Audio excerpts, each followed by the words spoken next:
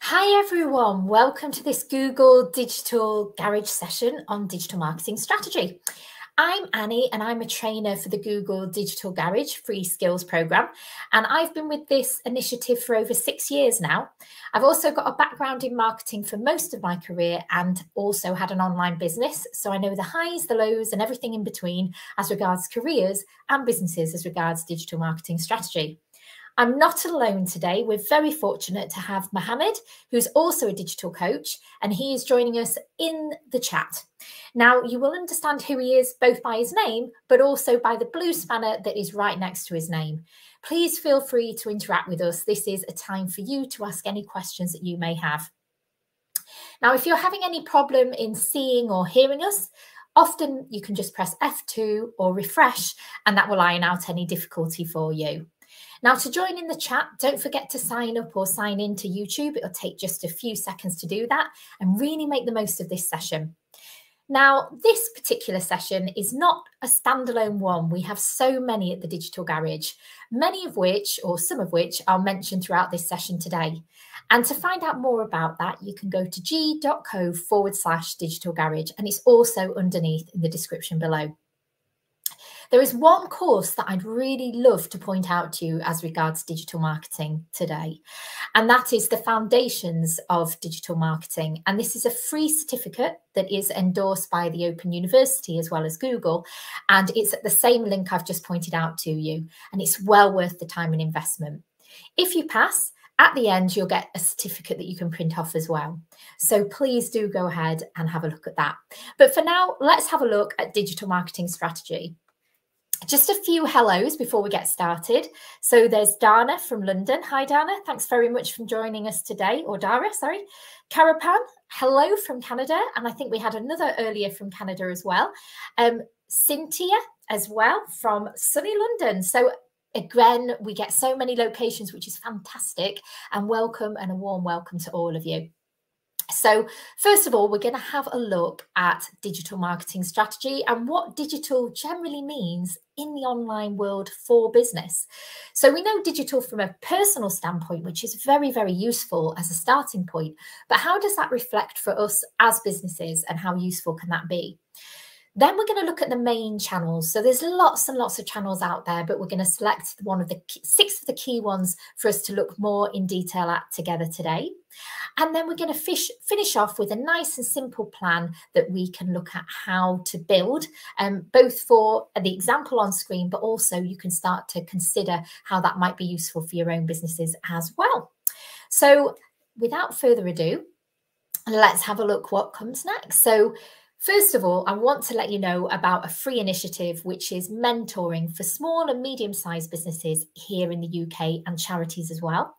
So this is a free initiative, which is one-to-one with lots of experts that you can connect with. And you can sign up at g.co/UK mentoring. And I'm sure Mohammed will be dropping in the link for you in the chat. There's a few more hellos. Cassidy, hello from Edmonton. Oh, another one from Canada, hello. And Jero from Argentina. Fantastic. Oh, and Ismi from Dublin. Lots and lots of locations. Fantastic. Welcome all. So before we get started, as I mentioned, it's so great if we can get you interacting with us. It's good for you. It's good for your knowledge, for taking information in, but also for us to be able to support you with anything that you might have in terms of questions.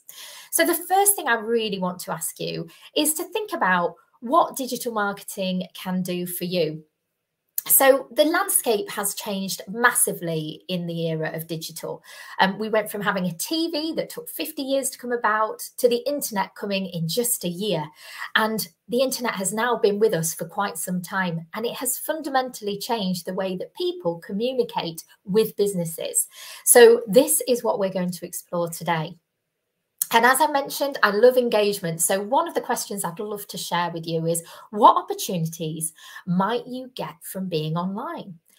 So have a think about that. You know, thinking about your own businesses now, there's a bit of a delay with the information I get through from Mohammed at the back end.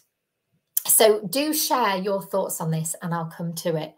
But think as a consumer, what kind of things do you get from having businesses in the digital space? And what could that mean as a business in terms of opportunities for you? Yes, Paula, reaching more people. Fantastic. That's a great answer. Absolutely. Because before we could only really reach the people that were in our local area, or at least within a shorter reach within the UK, for example, and being able to reach people outside your immediate location. Thank you, Ismi. Yes, absolutely. And yes, reach is a massive area that we want to consider when we're looking at opportunities in the digital space. And we'll cover off the different areas in a moment. But one of the reasons that digital's so useful to us is the way that it keeps people connected. Mobile has in particularly changed the way that we act and we behave.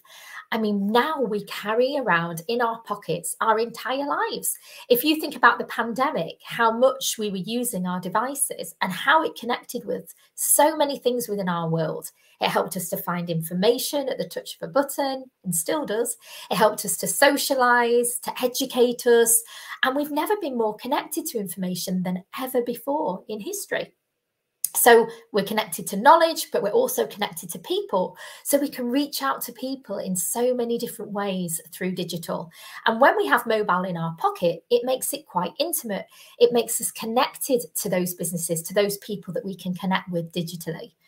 And it's pretty much all the answers at our fingertips. People don't, or children don't tend to ask their parents as much as they get older. They'll Google it. So now the information is there and available to all. And it has the power, therefore, as consumers to do product research, for us to be really sophisticated shoppers and to know really what the best price is, what the best offer is, and what the best value is. So it gives a lot of power over to the users. And yes, reaching people is a big part of that.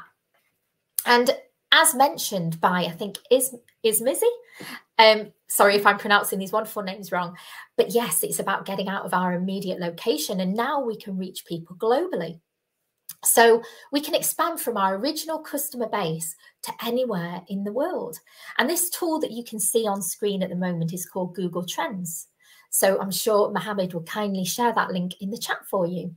But Google Trends can show us by location what is most popular. So for example, if we're using a search term like running shoes, as shown on the screen, we can see if different countries have higher levels, which gives us opportunities we may never have known of before.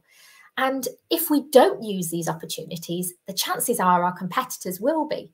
So we're now a global world, and people are able to look globally for products and services over the internet. So we can expand our customer base as far and wide as we'd like.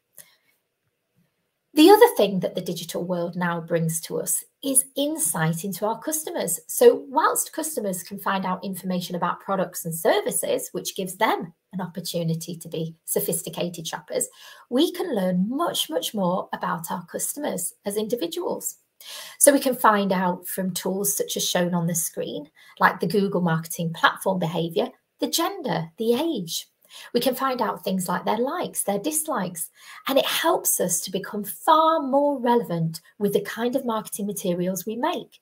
And ultimately, like any relationship, if we feel somebody is speaking to us directly, if we feel they understand us, we're far more attuned to what they're saying, and we're more likely to trust them and to create a relationship, which essentially business is about. It's about building trust, relationships, and developing on something called value between both us and the business.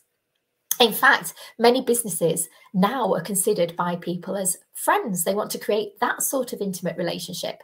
So it's about creating that understanding of what our customers are looking for. And as mentioned, communication is key to that. So where we used to push information out through the television screens, we're now able to have a two-way stream of communication through digital. So it makes it much easier for us to ask questions, to share our concerns, to share our interests online, but also to get that information back. Now, the important thing is reviews can be fantastic because if you share good news about something you've bought, other people will probably like that as well. So we've discovered that a high number of people trust strangers and trust references and referrals and ideas from others and recommendations as much as they would, or almost as much as they would a friend. So having that kind of power in giving those reviews is really key for businesses. So if they get those reviews, it shows that they're a good, trustworthy company. And it also shows what the company does as well. So when people leave reviews that are good about our business, it helps to sell our business to other people. Now, in the days before digital, word of mouth used to spread from one person to maybe 20. But with electronic word of mouth, we can go so much further. And everything that we put online about a business has the power to make it more useful to other users and also more effective for the businesses. So it also helps us as consumers to discover what businesses we can trust, which ones we might like, and what those businesses do well. Because if we feel that those businesses are responding, we know that they'll respond to us as users, so it gives us trust. So if we think about how we want to be communicated with online, that will help us in how we communicate with our customers too. Because if we treat our customers well, then that will help spread a good message about our business. So it's very much about thinking about what is publicly put online. So we need to respond if it's negative and we need to respond if it's positive. Now we've got another session on writing for social media where we go into that a little bit more in depth. So please do go to g.co/digital garage for that. So let's just see if we've got any questions. It looks like we haven't so far, and Mohammed's doing a brilliant job there in the chat. I do have something from Cynthia. Is there a link to learn about customers? So customers is where we sort of gather as individuals, as businesses, how our customers work over time. So as smaller businesses, the best intel is that from learning from our competitors, but also from our customers directly. So asking our customers questions, that's another thing that the digital world can do for us. We can do that via email, via social media, and lots of different ways. But also through all the analytic reports. And some of that we're going to cover today, Cynthia. I hope that helps. So now we're going to look more at the channels. And I mentioned that there's many out there now and it's growing all the time. So how digital's going is at the speed of knots, which is meaning that we need to focus on the ones that are most useful to us at the moment. So as it picks up speed and those new channels are coming, they're becoming more available, but it's important really to get to grips with the most established ones, which are the ones that we're going to cover off with you now. So here's some that you may or may not have come across, but these are the ones that we'd probably say to focus on as the most important to begin with. So SEO, also known as search engine optimization, is where we can get found in the search engines through optimizing our efforts in the web pages. So we actually get recognized for each individual web page, not an entire website. Each individual web page has its own value. But we're going to go through SEO in a bit more depth a bit later on. Also, search engine marketing. So sometimes you'll see an advert come up in the search engines, and that is search engine marketing. So that's where we pay to actually appear in the search engines. Social media marketing, so this is a more recent form of marketing, but this is where we can use information through all the funnel to attract people. So the funnel being, we need to create awareness with our customers, we need to get them to learn about us, to engage, to shop from us, and then to come back to us again, to be loyal to us. So that funnel can be all affected by social media, and we'll look into that as well. Display marketing, so this is where you might see banners turning up in different formats or videos across the internet. Email marketing, so we might think it's dead, but it's not. It's still very popular, and you might receive emails even more now that you're on a mobile and a handheld device. And content marketing, so this is where we have different kinds of content to attract value with our customers and make them engaged. So now we're going to get started with search marketing. So really, search marketing at its simplest is really just about the power of search to reach new customers. And we've had so many of you mentioning the importance of reach. And reach is key, isn't it? Because until we're found, we can't really engage or get them to learn about us, shop, or become customers who come back. So getting to reach customers is one of the things that the search engines do, as so many of us use search engines regularly. And this that you can see on the screen is something called a SERP, otherwise known as a search engine results page. And it's categorized by 3 main points, really. And the first is the search query.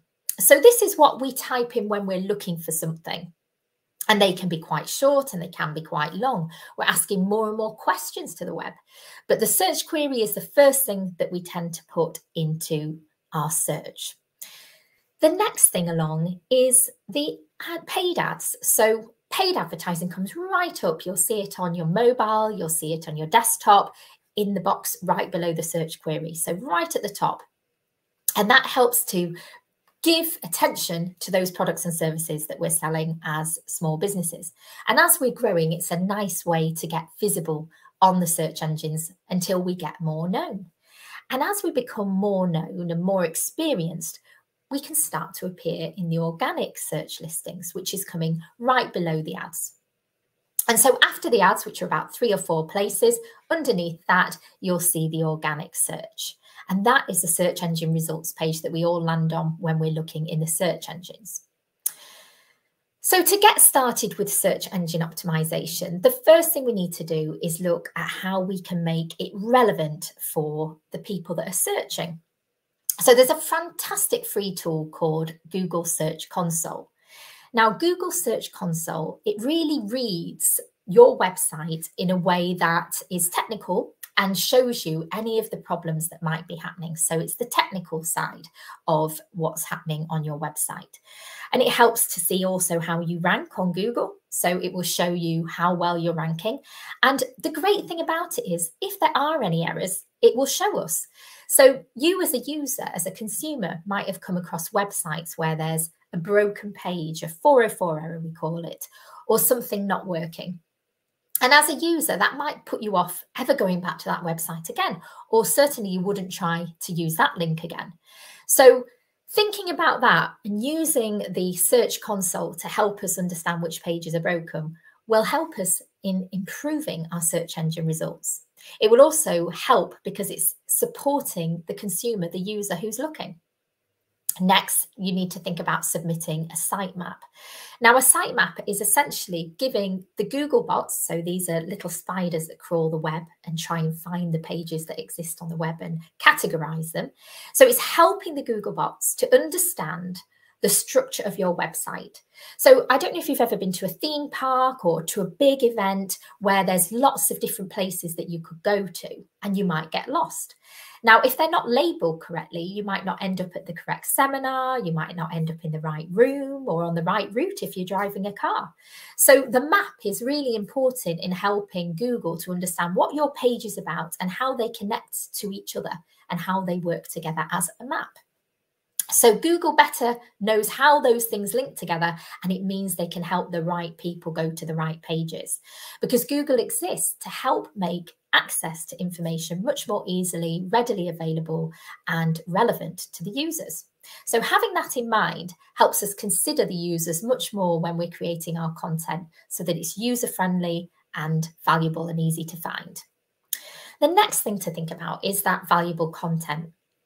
Again, it's about making it user-friendly. So if somebody's typing in a search query, they'll want that search query to come up in the title of the page that they land on. And they'll want that page to be relevant to what they've just typed in. So thinking about good titles, thinking about also writing snippets. So you might see in the search engine results page that underneath the title, there's a little bit of an introduction to that page. Now that's where the snippet goes. So it's important to write your descriptions of the page, otherwise known as meta descriptions, so that when people do search in the search engines, they'll know what that page is about when they land. And also using the correct heading tags so that people know what they're looking for.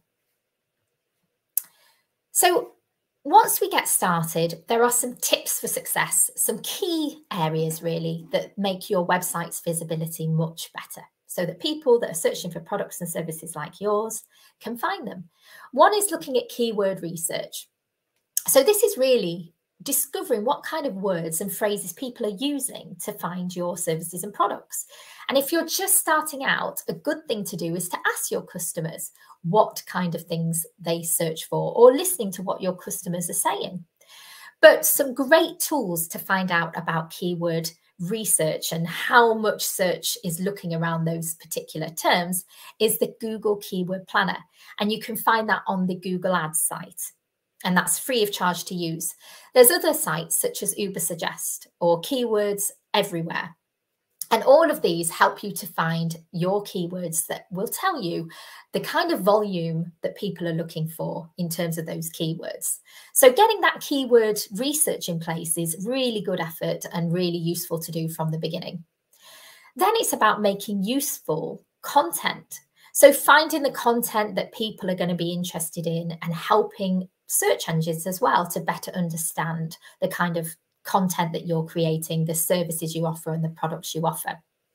So it helps people to understand what you're doing, but it also brings value to the users as well. So that content has to give some reference to how it's useful to the individuals. So understanding your customer helps with this as well. And then making those web pages search engine friendly. So as mentioned, the title's important, the description's important, and even the visuals that you use are important so that people know that they've landed in the right place and you're more likely to keep them interested. What you don't want to do, though, is something called keyword stuffing, where you just put keywords all over your page because it's what someone's looking for. It needs to read naturally, because actually stuffing will go against you in terms of the user interest. The main thing you need to focus on is getting people to your page, but keeping them engaged when they arrive there. And that will help you to iron out what's important. Now, customers are searching more and more locally than ever before, probably because of the rise of the mobile devices. And these are some of the aspects on screen that people will use as something that many call local SEO or search engine optimization. A high number search every day for local because of that. So it's worth investing in these different channels if you do have a local business. The first you can see there is Google Business Profile, or used to be known as Google My Business. And we actually have a session called Getting Visible with Google that you might want to sign up for, which will help you set that up and make it really effective. Bing, because there's other search engines out there, you can use their tools. TripAdvisor, if you're in the hospitality or the entertainment industry, and Yell is like the Yellow Pages Online, a directory. So we used to get those big books coming through the door. Now it's moved more digitally. So we can upload our information to those online directories so that people know where we are locally. So all of these are useful things as customers and therefore will be useful as businesses too, because if customers are looking there, then that means we've got an opportunity to capture them while they're on their journey. So this is the Google profile that we were just speaking about. And what you want to remember to do is to keep it as descriptive as possible. And one simple error that seems to happen quite a lot, or particularly did in the pandemic, was not putting the opening and closing times correctly. So imagine as a user, if you traveled somewhere and it was actually closed whilst it was marked as open, that would be a disappointing experience as a user. So always remember to keep your details updated. The other things you want to add to that is bringing it to life. If it is a cafe, for example, you might want to show interior and exterior photos. There's something called 360 Street View, and you'll be able to do it very low charge. In fact, it's free of cost, but it's not the highest quality, but it will give an image if you're just starting out of the inside and the outside of your property. Or you might want to, for example, include photos of your team and let them know who you are, what you're about, so that people feel more familiar. Again, it's about creating that communication aspect and connecting with people. Because although businesses are behind a screen, they're still people, they're still actual real businesses, real people who want to communicate with you and you want to communicate with consumers. So having that relationship is key, and those photos will help. So the things to look at now, the final area of this part, is to look at search engine optimization versus search engine marketing. So there is a little bit of a difference, obviously, between the two, and we're going to look at those now.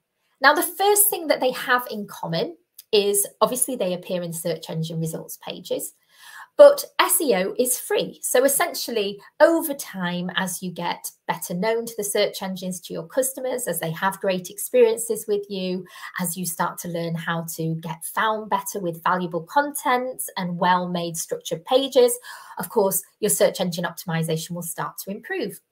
And when you're just starting out, it's great to have that advertising as well so that people can find you more visibly in the search engines, because there's a lot of businesses out there. But what they have in common is they both really do rely on keywords to find out a lot of information. So, for example, if we start with the paid advertising, we can find out what keywords are useful to our users, to our customers, and we can then use those in our organic search as well over time. But you do pay for search engine marketing, whereas over time, SEO, obviously, that is free, and it's free from the start. And if you're lucky enough to appear straight away, that's fantastic. But generally speaking, it can take a bit of time. So, for example, if you put in just the term pizza, it might take months. But if you put pizza takeaway Birmingham, it might be a matter of weeks or days. So it can be variable, of course, but getting those search engine listings up there is something that takes time and a bit of effort, but is worth putting together in terms of the value for your customers. And when you're doing search engine marketing, you bid on keywords. So essentially, you put a price on the keyword, which is suggested through the auction, and then you auction against other people that want to bid on the same keyword, other businesses, to try and get found. Whereas when you use search engine optimization, you just find out the keywords that work best and you optimize them. You use them in the correct places on your pages, the content correctly, you use it in the visuals, and you optimize your website based on what your users need and value. And so, as mentioned, it can take time to build with SEO, but with SEM, it can happen quite quickly because you're paying to get found. So to get started with search engine marketing then, this is where we first start up a Google Ads account. So I think Mohammed might share a link with you as to how you can sign up to that. And you start with a campaign. Now, if you sell lots and lots of products, campaigns are such useful things because what they do is they keep your product theme tight and they help make it organized around what you're trying to promote. So for example, if you're selling women's shoes and men's boots, you're going to want two different campaigns so that you can focus more carefully on each of those groups as separate entities.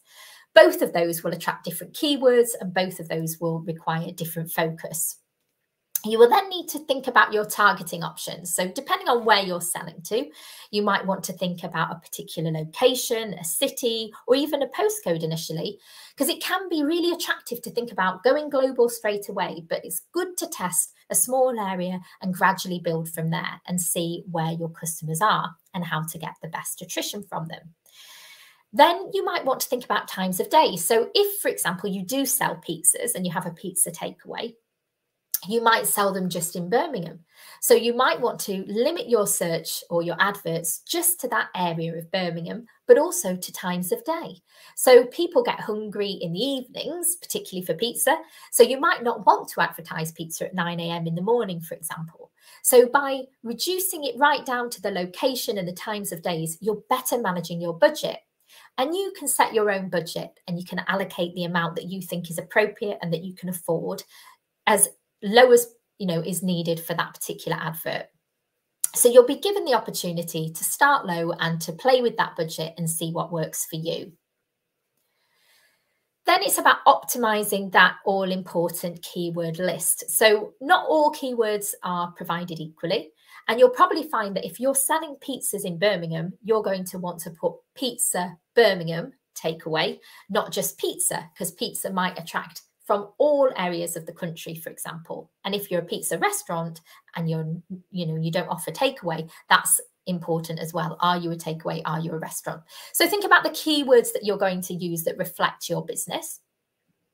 And then think about how you can tightly manage that campaign. So we talked about women's shoes, men's boots. Are there ways that we can manage our campaigns around each product or service carefully?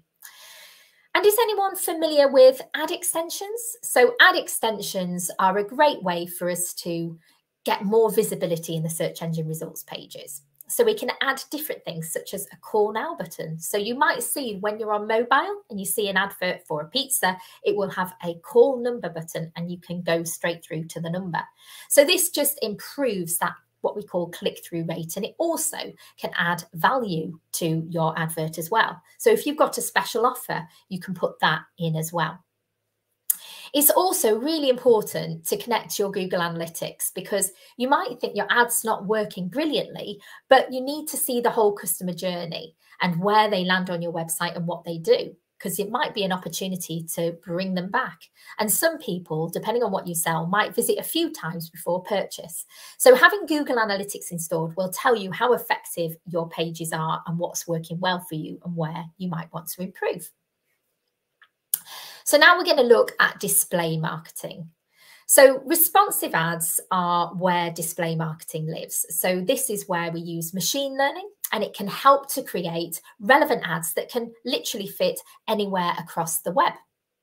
So ads can now feature with a logo, and that can add to brand awareness. So the great thing about using our response ads and our display marketing is that we get great brand awareness. And I mentioned about a funnel earlier on and about brand awareness being important. It's actually a big part of our time and budget as business owners that we're going to spend on awareness and brand awareness. So that's where display marketing can help us. There's also now rounded call to action buttons that we can use within those. So that's adding value as well. So it's not just awareness, it's an opportunity for people to engage too. So what are display ads? So as mentioned, they are machine learning led, and they are created at different places across the web. So you might have seen news blogs such as The Guardian or The Telegraph and see adverts on there. You might visit particular interest sites like Mumsnet. And for example, if you are a company that sells children's toys, you might want to attract people in their space. So a great place to do that is within our display marketing, because within there, people will be already visiting Mumsnet, for example. And if they offer ads on Mumsnet, you can then put your ads on there as well. So people that already visit that place, that are mums, that are your target audience, will see your advert and they're more likely to trust it. So this is an opportunity to use display ads effectively. And with that increased call to action button, it really adds value to the experience, because people can then click through and come to your website as well. And what's brilliant about display ads is the sheer creativity of us, because we all have so many different ways that we engage and learn and take information in. Some of us like video content, some of us like visuals, because visuals tell 1,000 words, and some of us like text ads. And we have the opportunity to create all those different types when we're using display ads, right in the places where our target audiences may already be visiting. So it can be effective if you want to extend your reach. And we're talking about reach right from the beginning. And if you know exactly who your target market is, then display marketing is very useful indeed. So how can we get started? In a similar way, we'd sign in to the Google account like we would for the Google Ads campaign. But this time we would use the display function.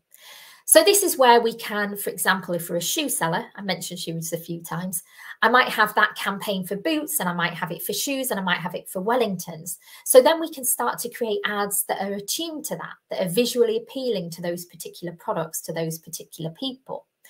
And then what we can do is we can make it really specific. Again, we can really tighten it down to location, also to the kinds of people. So what's really brilliant about display is we can really target those individuals based on demographics, based on their interests and their topics, as mentioned with Mumsnet.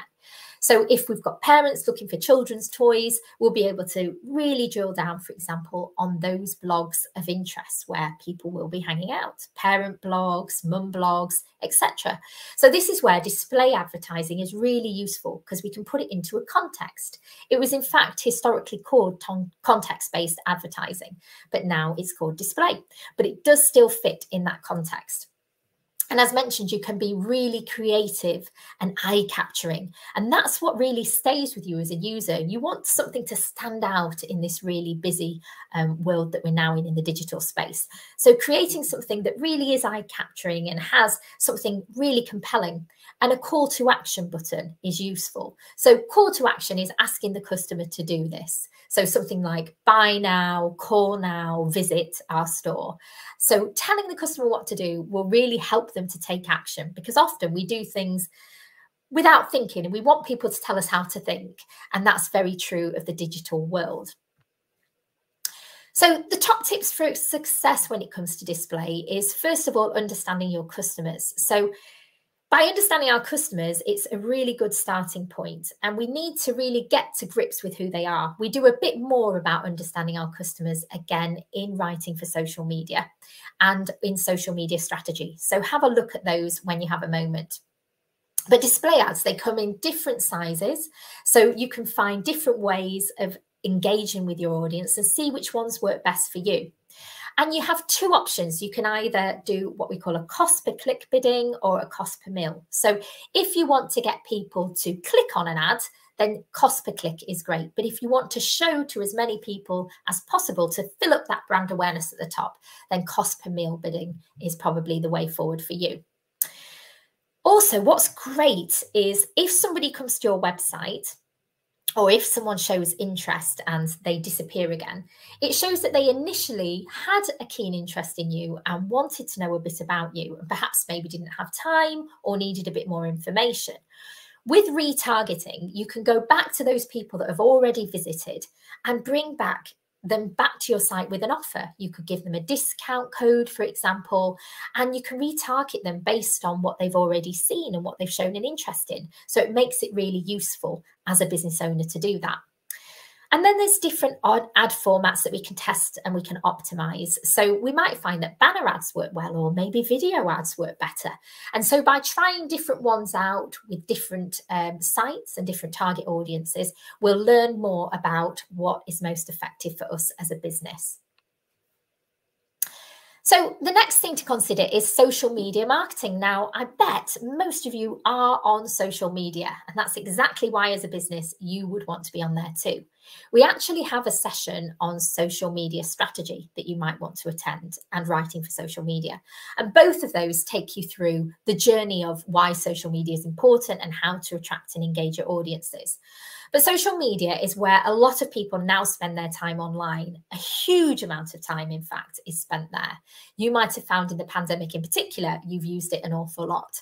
And it's actually really a sociable world for them. So getting involved in that mindset and understanding what the users are on there for will help you, as well as thinking about the platforms that your users actually attend and spend time on.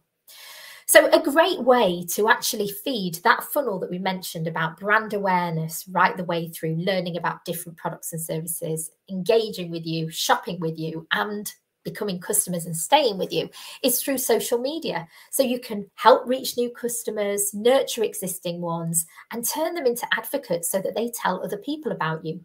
We talked about the importance of trust and sharing information and letting people know what you do through electronic word of mouth. So doing this and getting people to know more about your services and the value it brings will be all important for you as you're spreading and developing your business. So social media can help grow your business in so many ways, as mentioned, with that funnel of people coming through. And one great thing is it can generate more sales, because over 85% of people in the UK are on some form of social media. And I bet you're on them as well. So it makes a good opportunity for connecting with new customers. We can reach new audiences on there. We can get business opportunities. We can reach out and make those relationships that we might have made in the real world through social media. We can also highly target people based on so much about them that we didn't have before, because again, we've got that insight now that digital is giving us all that information. And building those all-important relationships and networks. So it's just as important to build relationships online as it is offline. So building up those networks is important. And we can do that through social media. Also, improving your marketing in general. So you might have seen hashtag whatever word come up in the search engines. And that's because social media is working to improve your social media, your search results as well. So it helps you get noticed on search. It attracts more people to your site, so it can really help bring people through to your website. And it helps gaining that all-important customer feedback and insights, because the more we know about the customers, the more we can service them correctly. In days gone by, we might not realise what kind of things our customers like or are interested with in terms of large numbers. And now we can. And we can customize our information and our content and our products and services to those particular customers. So the rich information that's out there is really valuable in the digital age. Also, more than ever, social media helps us to keep an eye on our competitors. And often we might get lost in what we're doing, but it's so important to look at what our competitors do, because by doing that, we can see what they might do next, what works well, what works badly, and it will give us a real insight into how to improve our business. So do keep an eye on your competitors as well. So social media, a bit like search, has two forms of being seen. And one is organic, so you don't have to pay. Essentially, it's free. Although remember, it's not entirely free because you still need the resources, you still need the time, and you need the content that you need to create to get it out there. So it's not completely free, but certainly you can do that on a budget that you decide. And if you only leave it to organic, you won't show to as many people. It will be just to those immediately in your reach, such as the friends you already have. And it also depends how well engaged they are already with your content as to how much they see. You might realize that you don't see too much content from all the businesses you follow, and you might have liked lots of pages, and that's because some you've engaged with better than others. And remember, the key is all about that communication and that two-way flow and keeping them interested, and that's what will create better organic results for you in the social media as well as in the search. And paid social media as well. So this is where we can pay and we can get seen by more people. And what's brilliant about paid social media is we can choose exactly who to target. So we can reach, say, for example, an age group, a gender, a location. And if we've got a product or service that matches that kind of interest, we can make it very focused towards those people. So there's different ways that we can use social media to best effect. So how can we get started? First of all, it is important to define who your target audience is. So the questions that you'd want to ask are, who are they? You know, are they male? Are they female? Are they a particular age group? Where do they live? What are they into? You know, what are their likes, their dislikes? What are their interests? What or who influences them? Is there some celebrity that they follow? Is there a particular political force that they're after, that they're interested in? And when are they usually online? So finding out the time of day is a very useful thing as well, so that we can make sure that when we create that content, it's in their eyes and in their hands at the right time. And what social media do they use? So one of the key questions when we're doing social media is, what platforms are they on? Because we might like a particular platform personally, but if we find out that our audience is not on that platform very much, or they're much more on other platforms, then we might be missing out on an opportunity to engage with them. So we don't just want to be on all the popular platforms. We want to just be on the ones that our particular audience are on. We can define our audience by asking them questions directly. We could send emails, do a competition around getting that feedback, and we can do focus groups or ask our customers if we have a phone call center, for example. But there's lots of ways as well through looking at insights now through digital. So we can look at our page insights on social media to find out a lot of these answers as well. So it's important to choose our channels carefully and not to just select them all because they sound popular or not just because we're on them. And then post engaging content regularly. So you might have seen some sites that stop posting altogether, and you might wonder, are they out of business? What are they, are they interested in what I like, what I don't like? Are they wanting to engage with me? So do keep engaged with your customers and keep posting regularly and keep that fresh content coming through, because that will make them feel that, one, you're a valid business, you're in operation, but also that you're adding value to their lives. So do ask questions. You could ask polls about what their interests are, and that will keep them more likely to be engaged in your brand. Because just like any relationship, it has to be two ways. So asking questions to your audience, don't be afraid to do that. Get that information and show it's been used in some way to improve your product or service, and you're more likely to develop those all-important advocates in the future that you'd really like for your business. So don't forget, a lot of these channels have their own analytics, and you can look at those and see what is showing on those analytics as to a lot of the answers to these questions, and then drill down and create the content that is working best for you already. Do more of that. So some tips for success. So quite often in social media, we find that there's a spray and pray, which means you put your content out now and see what happens later, and just put everything that you can think of out there really quickly. The better way is to think about a goal. So what do you want to achieve from this piece of content that you're putting out there, or this particular platform that you're on? Some people use specific platforms for particular purposes. So they might have a mission for using Twitter as a customer service channel, for example. They might have a problem with customer service around the clock, so that might be a quicker way for them. Or they might use Facebook because of the automatic replies. So different goals for different businesses, and you have to think, what is the most important goal for you, and why would social media add any value to you? What would you want to use it for? And then it's about understanding who your audience is again, going back to those questions we've already discussed, and thinking about that target audience and how you can approach them and what their interests might be, and keep on those conversations, those two-way things, to find out how you can best engage them. And make sure that you do respond quickly. So in the Writing for Social Media, we talk about setting social media guidelines. And it's a really useful thing to do. If you agree that within a certain amount of time, you'll respond, and the do's and don'ts of what you'll do in that space. And then you've got a document both for yourself and for any other person that might take on the role after you as well. So consider your audience in a bit of detail, and then remember that consistent and regular updates. You know, what do they need to know about? What's new in your industry, your product or your service that you can let them know about? What other ways, what other new users or uses can you show in your videos or in your comments or in your content, in your blog articles that you want to put on social media? Just keep active and keep engaged, and that will certainly help with you being successful. So email marketing, I mentioned earlier, it's certainly not dead. It's very much more important than ever because, first of all, you can get it on your phone, but also now it is led by permission. So we have to agree to any of the content that we have sent to us as users. So there's something called GDPR in the UK. That means there's a legislation around content that we're receiving as emails, and we have to agree to it before it arrives.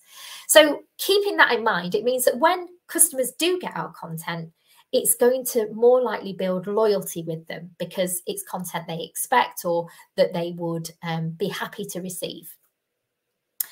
And the great thing about email marketing is it's one-to-one. It's creating that intimate message with each of your customers, making them feel valued, heard, respected. And because now we can start to see what interests they have, we can make it really relevant to each of those users. And because they've agreed, they've given us their permission, it means that when we are sending that information, they're ready to receive it and they are prepared to look at it and to use it. So you're much more likely to get a good response from email marketing because you're already known to those individuals and they've already been willing to share their information with you. And they're happy, therefore, to hear about your products and services. So it's a great way to engage.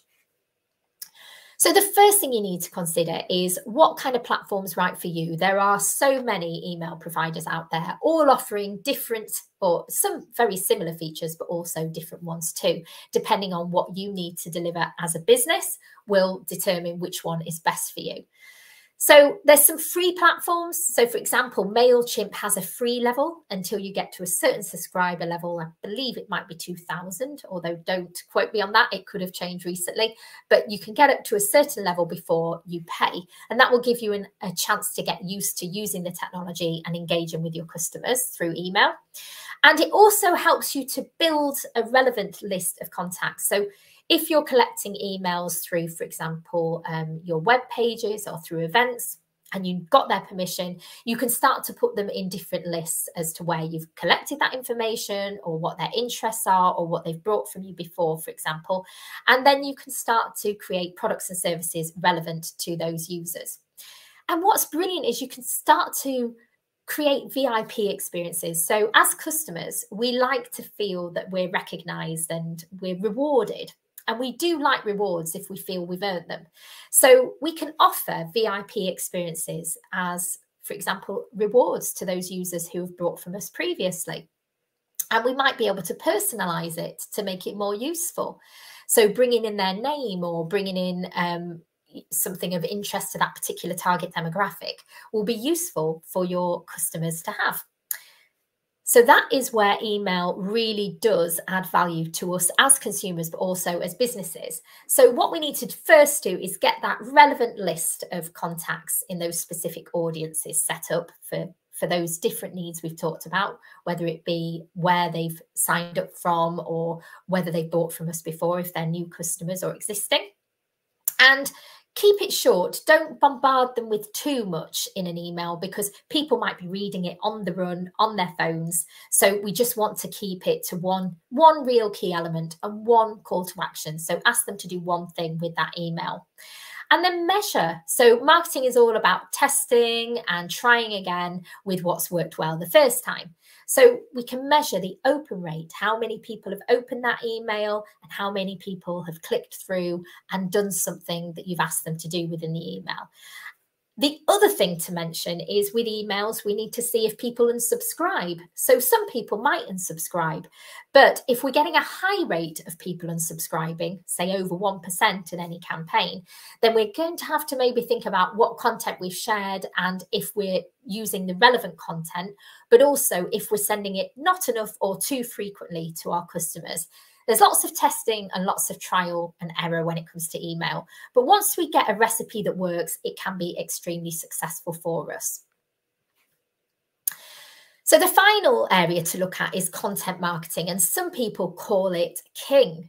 So content marketing is about delivering some consistent, valuable experiences to your customers wherever they find us and rewarding them with loyalty as we go. So it's about really selling ideas. It's about using storytelling to build relationships with customers. It's about really connecting with them in a non-salesy way, because as mentioned, relationships are the key to driving business in all aspects. So there's different forms of content marketing, and just like we looked at in terms of the display, we can use different content to engage people. So videos are becoming more and more popular now. It's a way of really feeling the personality and the connection with another person behind a screen, because otherwise we can feel that it's all very similar. So the videos bring personality, bring life, motion, sound into effect. So great content through video can feel really compelling to users. And also looking at blogs. Blogs are not dead. Some people say they are, but they're not. A lot of people like to read. And I mentioned that people like different learning styles. So reading and watching will be different kinds of customers. So, and we also like different styles, even as individuals as well. So thinking about blogs and the content we can create for them there. Case studies. So if we're selling business to business, we might want to create some case studies for what works well in the past. And for example, guides. So if we're selling cars, we might want to show a guide as to how to look after the car. And that will give them tips and advice and will keep us top of mind, for example, to customers who might want to come back in the future. So content marketing is a really good way to tell a story, add value, engage our customers and keep them coming back. So getting started, the first thing again is understanding your audience. And if you attend the Writing for Social Media, you'll learn about making what we call a persona. And that's really illustrating what your target customer might be interested in, what they might what their demographics might be, their age, where they hang out in terms of their location. So have a look at how you can create some persona profiles, because once you have in your head who you're writing and creating content for, it becomes much easier to create something of value. Also creating a customer journey map. So this is where we take customers on a journey through all their pain points when they're buying. So if you think as a customer and you're buying a car, it might be a number of visits before you actually decide, that's it, I'm going to purchase the car. And it might initially start with an online review of what the best cars are for example, carbon emissions or for energy efficiency. And then you might go further to the models or the locations or the outlets where you can buy the cars. So thinking of that, answering the questions in advance and giving content around the sort of things your customers might be looking for is really useful to do in terms of content marketing. And finally, looking at how to generate business from content marketing. So again, if you're there offering advice on what fuel efficiencies are the best cars and you offer one of those models, that's going to attract sales because you're giving information that customers are looking for. You're not saying in there, I'm selling this car. You're just telling them about fuel efficiency, but you also do have those cars for sale as a side byproduct. And this kind of information makes us as customers more trusting of the information we're being given, as well as more interested in those companies that are offering it. So some final tips for success when it comes to content marketing. First of all, use content to facilitate the sales process, but not just talking about sales, but using it to facilitate it. So helping that process come forward by answering those questions and concerns in advance for customers as we go through the buying cycle. Using storytelling to engage the audience, so making it interesting to the audience, and making sure you reach lots of people. So distribute that content on social media and elsewhere on the web. And measure it. Make sure that it's doing what you want it to do and keeping that forever measured and see what's effective. Now, we've got a time to stop for questions, but in view of time, we don't have a lot of spare moments at the moment, but let's just see what we've got. Renee, any optimal channels for the arts? For the arts, well, that's a very interesting question. I'd go for the visual channels in terms of social media. So Instagram, Pinterest. When it comes to search, that's just as important really for arts businesses. And yes, advertising as well is still important for arts. So it's very similar. It's just looking more for the aesthetic side, I suppose, when it comes to arts. So you might want to use some display to show some of your artwork, for example. Gerald, I have a question. Do you think artificial intelligence will modify how search engines work? And how can we optimize our content to make more relevant in the age of AI? Very good question. Thank you, Gerald, for that. So AI is forever updating. We're all in a school of learning when it comes to AI. It's moving very fast and very changeable all the time and giving us far more useful information as we go. So it will help to optimize content in the future, definitely. And as mentioned, things like display already use machine learning to do that. So it's already in process. But yes, it's probably going to become more and more valuable as users, that when we go online, things are going to be more relevant thanks to AI. Will we get a copy of this webinar? No, Renee, but it's available for 24 hours as a recording, so you'll be able to find it there. Any more questions, I'm sure Mohammed will be happy to answer for you in the chat. So now in the last few minutes, we're just going to look very quickly at building a digital framework. So these are the 6 points. I'd probably take a quick shot of this, a screenshot, because this is an important thing that you might want to use as a plan. And it all begins with goals. Otherwise, without a goal, we're just throwing a dart into space and hoping for results. So we need to have a focus. And then we need to think about the budget and resources, because whilst we'd like to do everything, it needs to be based on what we can afford to do as businesses and who can be helping us to do it.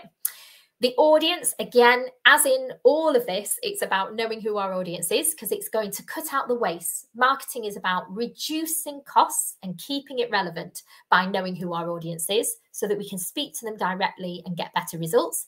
Deciding the channels, again, the channels will depend on us as businesses in terms of budget, resources and audience. And then planning our activity so that we get that in ahead of advance and then keeping it smart. So these SMART goals are specific, so that's targeting a specific area of improvement, measurable so that we know whether it's worked or not, so a particular quantity, assignable so we know who's going to be doing it, realistic, so what can we realistically hope to achieve in that time? And it has to be time bound so that we know whether it's been achieved or not. So we're going to give a quick example here, and it's Max, who is a hairdresser, and his goals are to get more people through the door and also to let people know more about how his business exists. So that's his goal. And there's different online objectives we might use to help facilitate that goal. Some might be to increase traffic to his website if he had one, to increase online sales, for example, if he had an online business, or to increase social media followings and likes if he has a social media page, and also to increase that reach and familiarity and awareness that we were talking about online. So what we need to think here is about the difference between a goal and an objective. So a goal might be that we want to let people know we exist, whereas An online objective might be, we need to get the increase of reach and awareness. A goal may also be that we want to sell more products, whereas an online objective is to get those sales through the website, for example. Or we might want to get found by more people, but an online objective might be through our social media pages that we get likes and followers. And we might also want to get return customers. And online, that might be increasing traffic to a website if we do have one. So budget and resource is important. So in terms of Max, as the example, he doesn't have a website. It's too much of an investment right now for him to have one of those. So it's not essential necessarily that he has a website for him. He does know his audience. So he knows that for his hairdressing salon, they're females, they're local, and they're about 30 and above, and they have children and tend to work part-time. So most of them, he's discovered, do use Facebook. So it's helpful for him to know that. The marketing channels, therefore, are that he can use, for example, online reach and awareness.